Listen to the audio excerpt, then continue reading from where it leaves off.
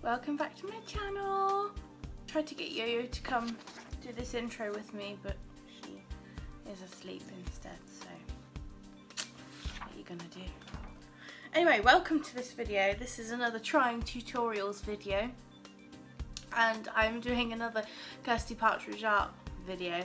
Don't worry, I'm not picking on you, Kirsty. Full disclosure, it went wrong. It went so horribly wrong. But I'm gonna show that with you guys because, you know, why not? Anyway, the video that I tried is the how to draw a face in just 5 steps. Now I know where I went wrong.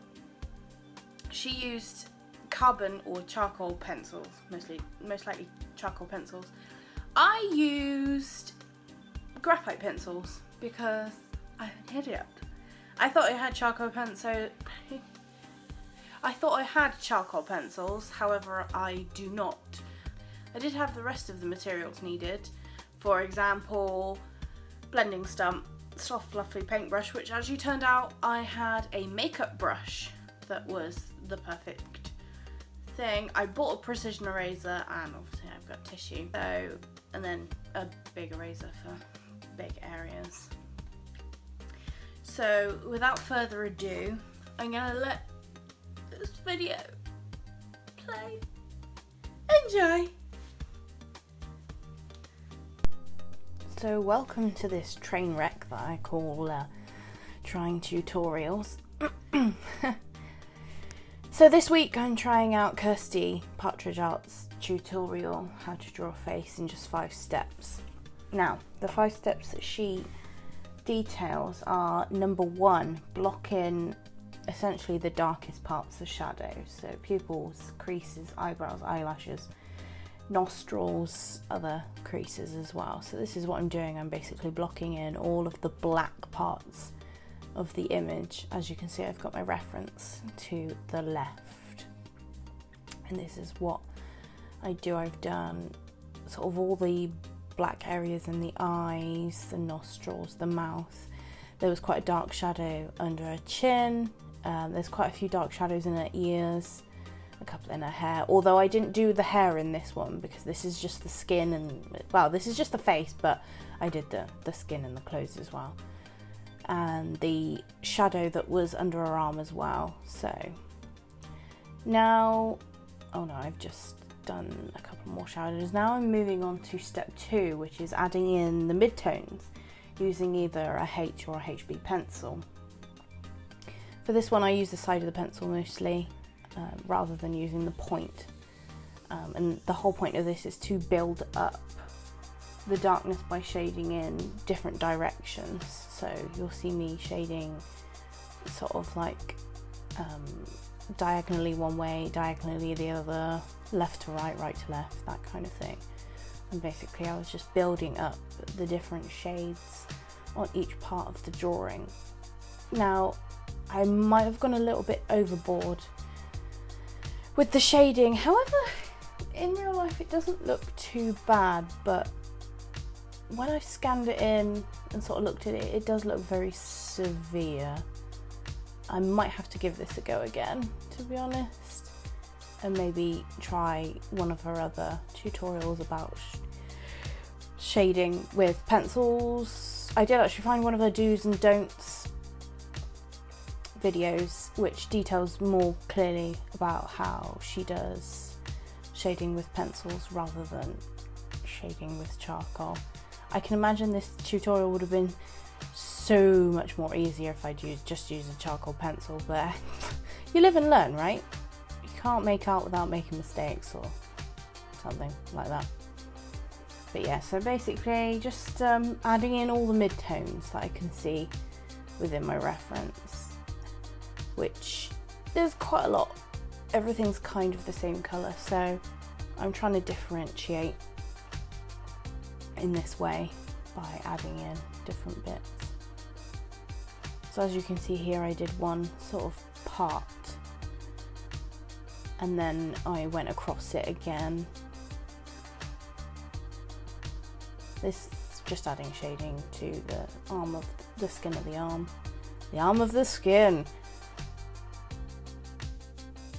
Most of this kind of ends up looking pretty much the same, but there is subtle differences, subtle grades of shading across the arms.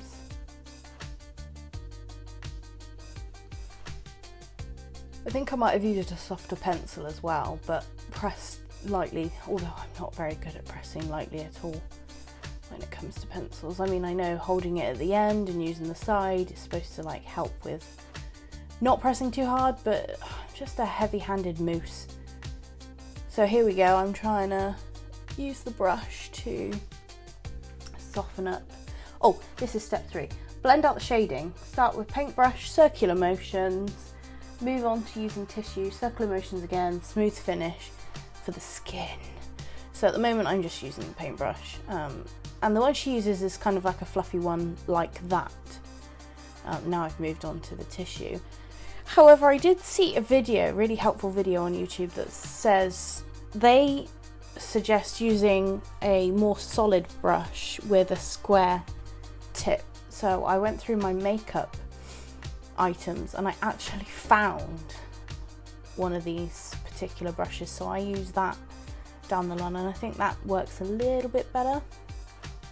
But anyway, step 4, add more shading, build more layers on areas that need to be darker, and then use blending stump for detailed tiny areas like blending around the eyes and stuff.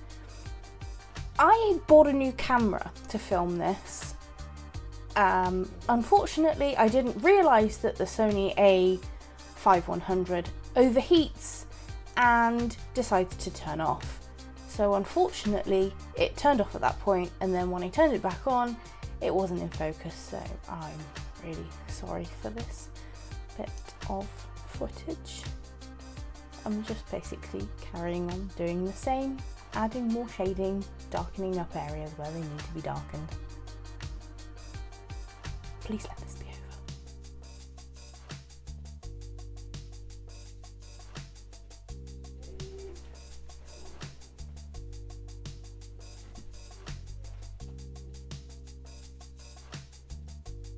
Again, yeah, I'm really sorry. Yay, back to stuff. So now I'm adding more shading, but I'm actually carrying on with the rest of the drawing. Apart from the hair, didn't do the hair again. So I'm shading in different directions to build up the darkness on the clothing, although I probably should have blended it out between adding layers, maybe? I'm not quite sure. Maybe I'll give that a go next time, because I think I can still see quite a lot of my pencil strokes in each part of the drawing, whereas I would prefer not to, I guess. I'm not really sure. I think now that I went back in and added like more shading, it does look better, kind of. Although, as I said, I think I've gone a bit too over the top with this, which kind of sucks.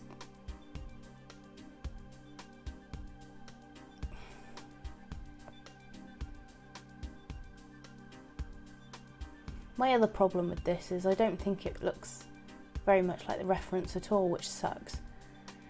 It doesn't look like Margot Robbie to me, although one of my friends said that she thinks the reference doesn't look like Margot Robbie either.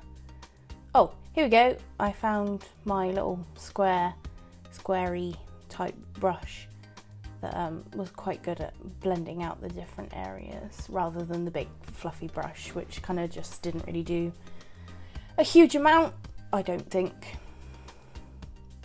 Oh, tissue.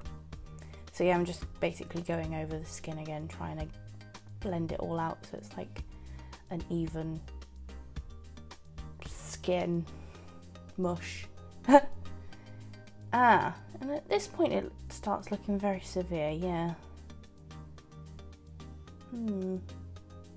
Maybe I should have taken back a bit with...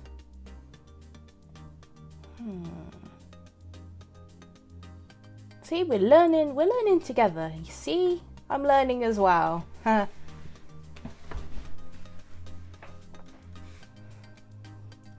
to be fair, I'm quite proud of the amount of detail I managed to put into this drawing, considering the reference. The skin is very one-dimensional. It's got one shade across all of it.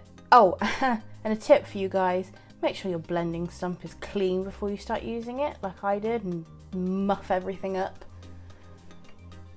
And then have to use the kneaded eraser to basically make it not so severe. Ugh. And then go back in and amend your mistakes again and again. Ugh, it looks very I'm sure this didn't look so bad when I was doing it. Why? Oh. Yeah, here we go. So here's what I've got so far. I finished off camera, but yeah, let me know what you think in the comments. I mean, I think it's a hot mess, but yeah, let me know what you think in the comments. If you like this video, please give it a thumbs up, hit subscribe and click the little notification bell. If you found it informative, which would you? Then please consider sharing this video with your friends, if anything, just for a laugh. That's all for now, and I will see you in the next one, guys. Bye!